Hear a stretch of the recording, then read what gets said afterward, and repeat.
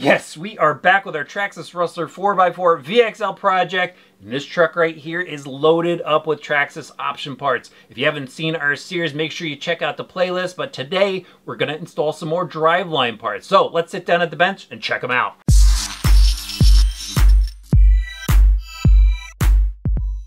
Okay, so I have 4 parts that we're going to talk about today, and the first part is the aluminum motor plate. Now, we've got a lot of aluminum parts on this truck. We've got aluminum steering knuckles and aluminum caster blocks, aluminum rear hubs, aluminum shock towers. We've even got the aluminum links on here, and it's only fitting that we go ahead and install the aluminum motor plate. What I really like about an aluminum motor mount, one, it's very, very sturdy. Obviously, what we have on there now is a composite plastic, and although it's really well built, I really like how sturdy an aluminum motor plate is. And what it also does, it helps dissipate a little bit of heat. So obviously, that motor plate that's mounted to the motor is going to fit onto here as well, and that's going to transfer a little bit of heat. And it also provides a sturdy mount for that center differential bearing as well. So this is a great option to have, in my opinion.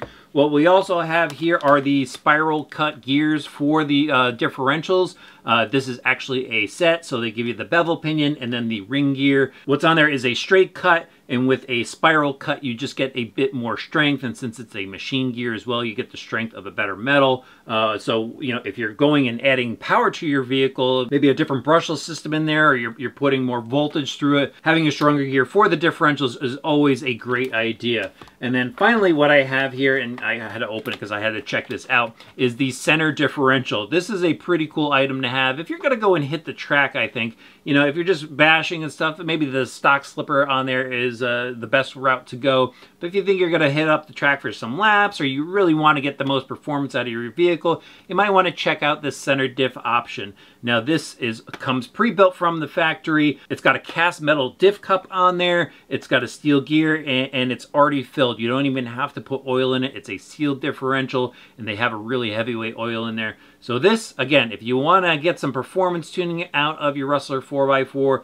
this is something you're going to want to check out. All right, first up, what we're going to do here is we're going to swap out the motor plate. And since I have to take the rear off anyway to access the differential, I'm going to start by removing the rear. I'm going to take the 4 screws out, 2 on top, 2 on the bottom, slide this off, and then I'm going to go pull the motor plate out so I can show you.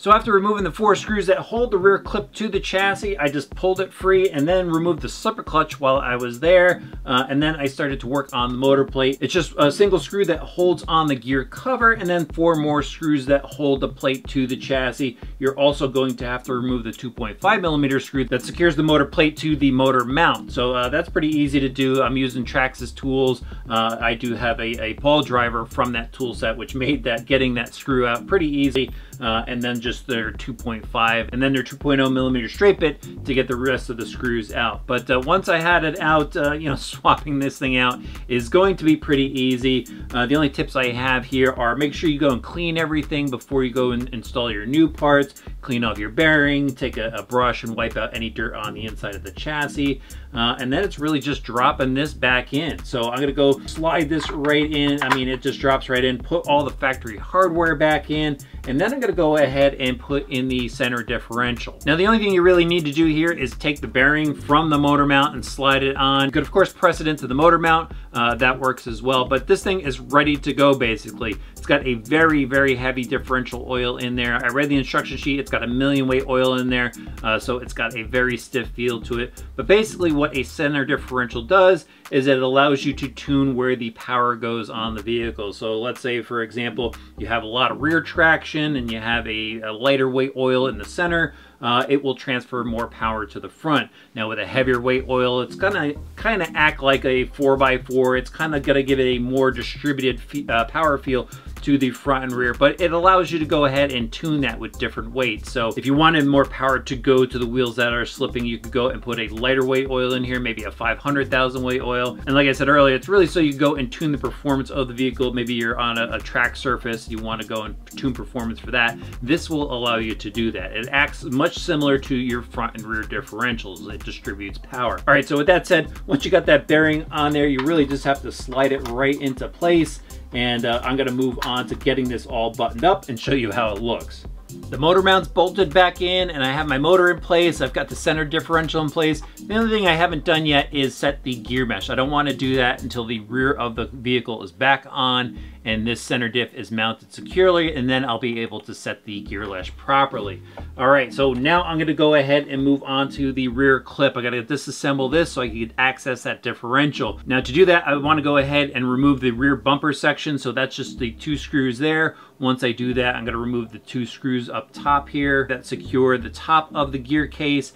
And then I'm going to go remove this rear pivot support right here. And it's just 3 screws, 1 in the back and 2 on the bottom. Then I'll be able to slide the cap off and access the differential. I'm also going to need to remove the 2 screw pins that secure the drive shafts to the differential. I've got the rear differential out of the rear clip, and first up I'm going to go and just pop out the bevel pinion. It's just pressed into this gear in the back. Actually, it just kind of falls right out. And now it's ready to slide in our new spiral cut gear. Slip that in there. And when you do take everything apart, make sure you go ahead and clean any dirt out so you don't get any dirt into the new gears. You don't want to ruin those prematurely. All right, now that I have that in there, I can turn my attention to the differential. It's just 4 screws that hold the ring gear onto the differential cup, so I'll go and unscrew those. Once I do that, I'll pop this gear off, and you simply have to slide out the output gear shaft and then swap out the O-ring, place it into the new gear, and then put everything back together. Now would probably also be a good time to go ahead and clear out any diff oil if it's been really well used and just replace it with new oil. If it does look good, you don't need to replace it. You may have to top it off just a little bit because you're going to lose some when you take it apart. So I have some Traxxas 30,000 weight oil. Then I'm going to go and put in if I do lose any oil during the swap. So I'm going to go swap this out now and get this back together. Okay, I've got my differential back together, and that went pretty smoothly. The new spiral cut gear on there looks pretty awesome, obviously. But I do have a couple of tips for you. If you do go ahead and clear out the oil in there, clean everything up on the inside. When you go and reassemble everything, put a little bit of black grease on the O-ring before you slide the output shaft. It gives that O-ring a little bit of lubrication. You could use oil as well. The other thing I wanted to mention is make sure you transfer over the gasket that seals the ring gear to the case. You don't want to put that back together and have oil seep out. And then obviously go ahead and clean everything. I still have a little bit more cleaning to do, but it's pretty much ready to go back in. So I'm going to go throw it back together pretty much in reverse order in which I took it apart. Got to add a little bit of black grease to the gears as well to lubricate it. Not a whole lot, but once I get this back together, we'll move on to the front differential, which is pretty much the same process. Okay, so I've got the rear of the vehicle back together, and the one thing I forgot to mention was make sure you put the differential back in correctly. Make sure that the ring gear faces the same side as which you took it apart, because if you go and flip it over, it will reverse the direction in which the wheels spin. So after the differential was all buttoned back up, I did go ahead, put the rear clip back on, and I set my gear mesh, put the cap back on that, and then I went and jumped ahead here and took the front end apart. As I mentioned earlier, it's pretty much the same process as taking the rear apart, just a couple screws are different. There's 3 screws that hold on the bottom of the bumper and a screw that holds on the front brace plate, but everything else comes apart the same way. And you could go ahead and swap out the ring gear the same way. The only difference is the bevel-pinion gear. Now this one has a shaft on it, where in the rear it didn't have that. So what you have to do is you have to go in from the side with a 1.5mm hex driver and remove the screw pin that secures the bevel-pinion shaft to the output spline for the center drive shaft.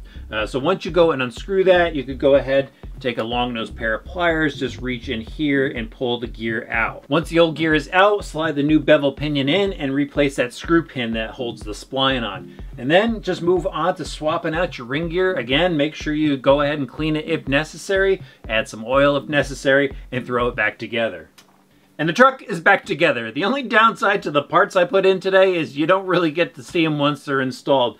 But they're going to help this truck out a lot. Again, if you're putting more power into it, or if you're looking for more performance. Those gears are nice, strong gears. They should hold up to the power. They spin nice and smooth. That motor plate is a nice addition, as I mentioned earlier, because it dissipates heat, because it's a nice sturdy mount. And then the differential, it's just going to offer some different performance traits that it didn't have before. And if you're the type of guy that likes to tinker or run on a track, then that center differential might be a fun option for you. you to install. All right, the only thing that's left is for me to go and drive this thing, and right now it's raining and snowing outside, and it's forecasted to do that for another 2 weeks or so. So I am going to put that part of this video off. I was hoping to tack it on to this one, but it'll be a separate bashing video. Should be a lot of fun. So make sure you hit the subscribe button and the notifications bell so you don't miss that video, and we'll see you back soon for some more RC driver fun.